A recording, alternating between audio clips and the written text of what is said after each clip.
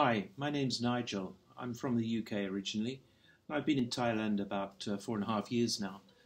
I started to learn Thai in this course just as I arrived, and it went well, but I got distracted and I kind of gave up on it. But I picked it up recently with this lockdown that we have with the virus, and thought, no, there's no excuse now. I'm going to give it a go and do it properly.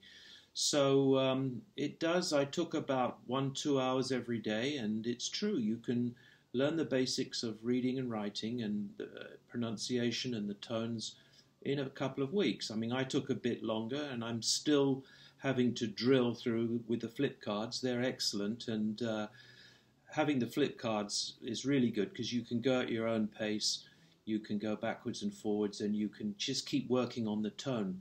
And the tones are really important in Thai, and it's where most foreigners get mixed up, and it's difficult, but they're fairly logical if you follow the course and you follow the alphabet and the rules.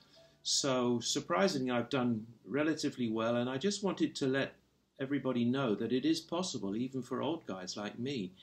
You don't expect to pick up a language after 60 years old. So it's absolutely possible, and I'm very motivated now to go on to the next stage and get the language, mastered, not mastered, but at least so you can get around and do the basics. And that's the Learn Thai from a White Guy course. I can thoroughly recommend. It's better than anything that I've seen on YouTube or any of this other stuff. So can highly recommend it, and don't give up. It's actually possible.